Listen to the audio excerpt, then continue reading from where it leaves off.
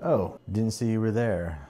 Welcome back to my YouTube channel. I'm 3D Caleb, and I was just checking out this game. I don't know if you've heard of it, but it's called Magic Carpet, and I think I was just terrorizing these people in these tents, but I'll give them a break for now. But I'm checking this out because I wanted to see what, really impressive 3D games that were back, came back out in the 90s. And this was one of them. I've never played it before at all, but I love the look of it.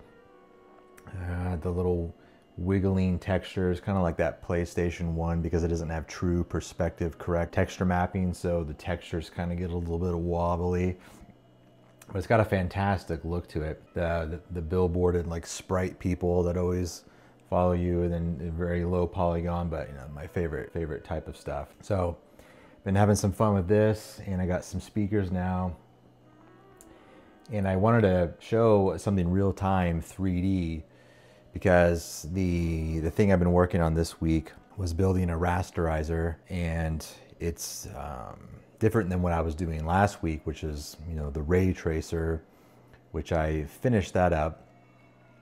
And to make sure I'm still in the shot here. So this week doing the rasterizer, and I made some progress on it. Still going through this great book. Hopefully you can see it. My watch is my monitor here. Hopefully you can see this. It's a good book. And I'll show you pretty soon what I've been programming. I got the code ready on my compact flash card, so we're ready to load it up and compile it using the open Wacom compiler, and show you a little bit of what I've been able to achieve this week. And as I show you what I've done so far this week on the rasterizer, I'll explain what is that. And what you're seeing here, and I think I just died, it looks like I just died, but this game is using a rasterization to draw what you're currently seeing. This 3D world is somehow being projected onto a two-dimensional surface. So I'll talk a little bit about that when I show you what I've got running so far.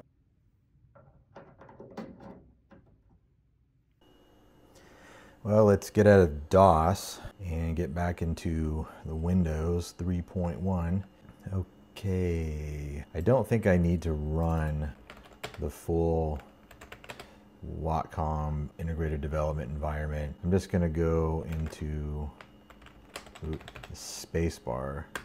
I'm going to raster here, and I'm going to see if I can just run WMAK, compile it. We are compiling the code right now.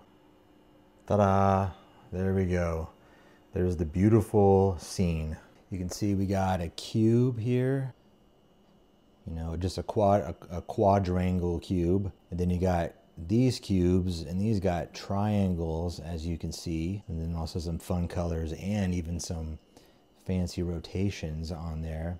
Then you got this shaded triangle right here. Has a nice green to black shading going on. So this is demonstrating that I can, of course, draw lines, can draw triangles, and then can connect triangles together to form a shape and even move them around in the world.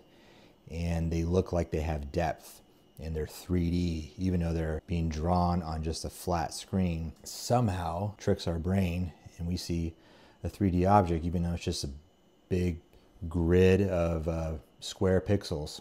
If you're wondering what a rasterizer even is, if that's a new term for you, I'll go ahead and hopefully try to explain that. So basically, a rasterizer converts mathematical shapes, like triangles, for example, in our case, into actual pixels on your screen. The term raster refers to the grid of pixels that make up your display, similar to how an old TV would scan line by line to create an image. In 3D games, everything you see is made of triangles.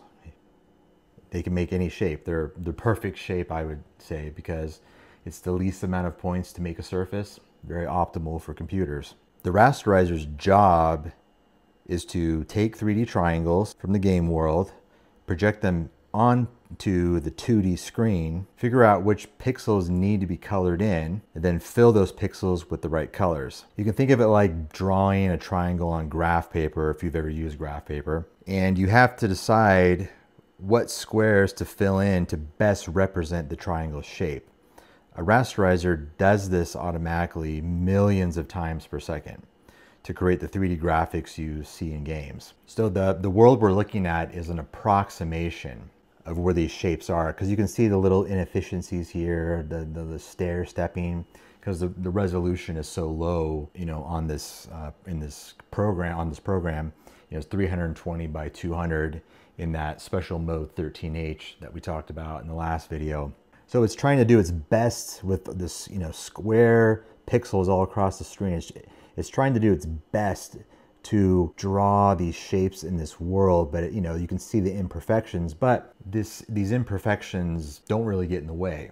The higher the resolution that monitors and graphics cards have been able to handle, they basically become invisible now, especially if you're looking at, you know, a game running in 4K.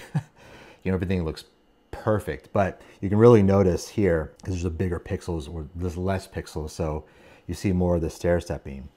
So it's pretty incredible that you can take 3D objects, you know, they have the 3D data that's represented in the program and projected onto a flat screen. So it's pretty incredible. So yeah, it's all triangles. Triangles can make any shape, and there's kind of the perfect shape. There have been some systems that use quadrangles, like the Sega Saturn, but it's generally not very common. It's triangles all the way.